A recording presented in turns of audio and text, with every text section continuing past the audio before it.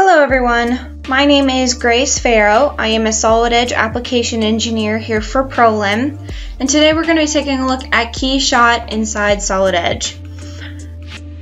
So very quickly we'll go over the agenda. We're going to look at how to transfer the models and materials from Solid Edge to KeyShot. We're going to apply various materials to components. We're also going to insert a background image. We're also going to look at how to adjust the camera perspective, and then we're going to create a composite rendered image. So a little bit more information about what KeyShot is. It's a real-time rendering software. It's already integrated in Solid Edge, so once you get the software, it's already in there for you. And it's being increasingly used as a rendering tool to create photorealistic visualizations of products as they evolve throughout development to speed up concept approvals, identify problems, and sell products. So we're going to go ahead and get into a demonstration now. So this is the example I've chosen to use. It's my brake pedal assembly. And just to get started, our KeyShot tool is under our Tools tab at the very end over here. We have KeyShot Render, we also have KeyShot Update, and then we do have our KeyShot options. So this is just a little quicker and easier way to kind of update some of our options here. We are going to take a look at those as well inside the actual KeyShot Render software. So go ahead and we're going to select that. And it's going to be pulling that assembly in, and this is going to be an example of what it looks like. So to actually make this a little easier to see, I am going to hit F on my keyboard so I can see this a little easier and kind of zoom in here. And the first thing we're going to be doing is applying material to this image. So I'm actually going to go down to the bottom here. You can see that we do have a couple commands at the bottom as well as the top. We're going to take a look at a few of these at the top and the bottom. But just to get started, I am going to select the library on the left hand side. And you can see that we have several different options here while in the library. We have materials, we can apply colors, textures, we can look at environments as well as backplates. And for this example today, we're going to be taking a look at materials, colors, and backplates. So while we have this up, when we look at the materials, you can see that there are several. We are actually going to go to our metal group here, and you can see if we scroll down through our metal group, we do have a significant amount. We can actually scroll down here and just go directly to steel. Once we select steel, it's going to narrow down just our steel options. And then I'm also going to select basic because I want the basic steel for this example. So from here, I am going to just left click and drag on what kind of steel I want. I have steel polish and steel rough. If these icons are a little too big or too small, you can actually use the zoom in and zoom out feature. That helps a little bit, especially if you have a lot. So I'm just going to left click and drag on steel rough, come over to my assembly, and it's going to apply that just at the area that I hold it in. So you can see that changed materials. I'm going to do that again for that whole bracket. And what it's going to do is bring up the link duplicate materials. It says, a material with the same name is already in use. Do you want to link these materials? I'm going to say yes because it's the same bracket. So I'm just going to do that for all three sides here. Now for this example, I am going to make sure the next material that I apply it in the correct place. I am going to take my steel polish this time, and I just want to apply it to the spring. But what's nice about this is if I accidentally get the component that's behind the spring, it will change the material of that to kind of show me. And that's not what I want. I really just want that spring. So I just left click to place that. And now I also will be applying chrome to this. So I'm just going to scroll back up here. You can apply several different kinds of material as well as colors and textures. So I go up to chrome, I'm going to select basic, and again I'm going to get, if I want to zoom in a little bit so I can see the full names, I get my chrome polish and my chrome rough. I am going to take my chrome polish, left click and drag, and I'm just going to apply it to this brake pedal here. So I'm going to left click and place. So I'm now going to apply a color. So if I go to colors, I have like I said before, for the materials, I do have a lot of different colors. I have basics, I have classics, gray styles, ones for different types of metals. I am gonna go to my basic colors here, and I am just going to be applying black to the actual brake pedal.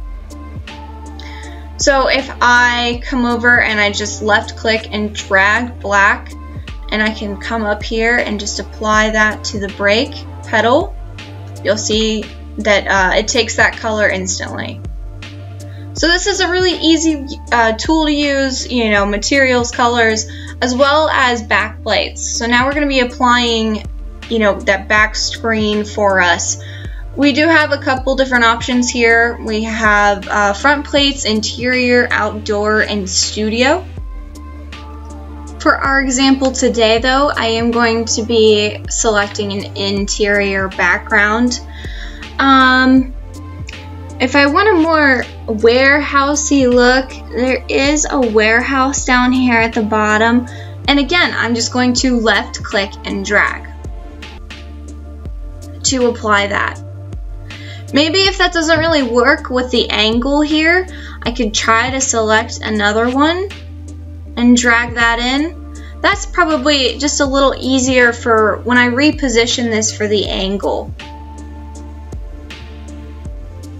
So I am going to reposition my brake pedal assembly so that it's a little nicer looking in our background now. So up here at the top there are a few tools that we're going to use to move our model. There's something called a perspective. You can actually enter in whatever value you want in here. Or if you select this drop down, there is a slider, so it's a little easier to see, what perspective would work well for you. For this example, 20 is our best, so I will hit 20 and enter.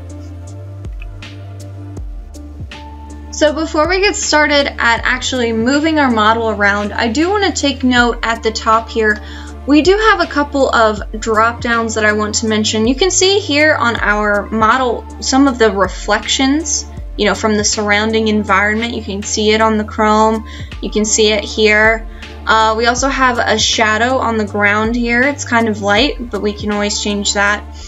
If we come up to the top, we do have a significant amount of options to make this tool more versatile, better for you and your company and what you want to do with your models in this rendering imaging software. So we have the capability of selecting different options for our background, for our shadows, for our reflections, for our lighting. Maybe if I change this to interior, you're going to kind of see that update a little bit. We also have different options for camera, imaging, as well as, some options for rendering if you want to actually render from here or pause a real-time render. So yeah, a lot of different options. For this example, I am just going to kind of zoom out on this guy and drag him down. That makes it a little easier to use. If I need to change my perspective a little bit, I can always do that. I'm gonna make this a little smaller and bring that in here. So again, the tools at the top will help me. I am gonna stay on tumble, and I'm going to adjust this rotationally, and then I can go to pan and I can move this across here. And maybe I want to make this parallel with that line. So I'm going to go ahead and go back to tumble and adjust it here. And then go back to pan and scoot it over a little bit. There. And that's perfect.